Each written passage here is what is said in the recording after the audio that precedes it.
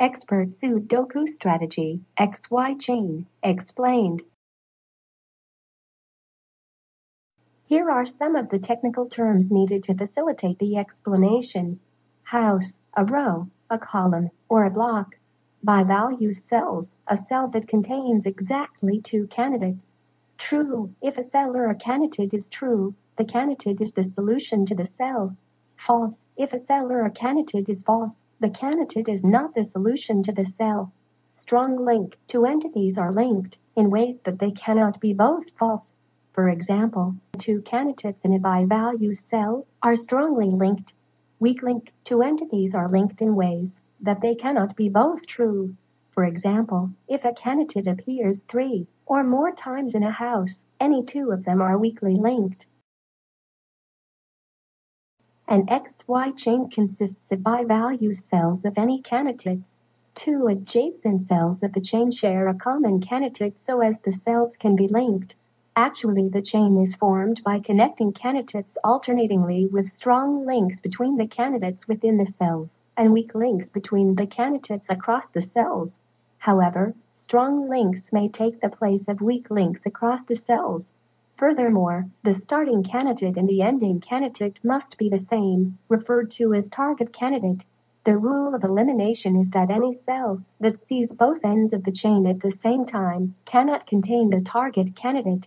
The reason is that the ends of the chain are strongly linked. They cannot be both false at the same time.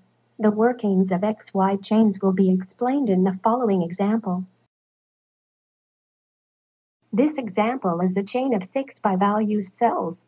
Dashed lines indicate links between cells of the chain. Strong links between the candidates within the cells are not explicitly indicated. The chain starts from the 7 in the cell marked A and ends at the 7 in the cell marked B. The 7 is the target candidate. Two cells, colored pink, cannot contain 7 because they see both ends of the chain. Starting from cell A, we circle the candidate 7 in red to mean if it's false. Then we circle 1 in blue to mean then it's true. In the second cell, 1 is false and 5 is true. In the third cell, 5 is false and 8 is true. In the fourth, 8 is false and 5 is true. In the fifth, 5 is false and 6 is true. In the sixth cell, the last cell of the chain, 6 is false and 7 is true. Notice the premise, 7 is false in cell A, resulted in 7 is true in cell B. We can also start from cell B with the premise, the 7 is false and arrive at the 7 is true in cell A by going through the chain backward. Thus, we conclude that the ends of the chain are strongly linked. In other words, one of the ends must be 7. Consequently, the pink cells can't contain 7 because they see both ends at the same time. After elimination of the candidate 7 in the pink cells, a naked single 6 appears.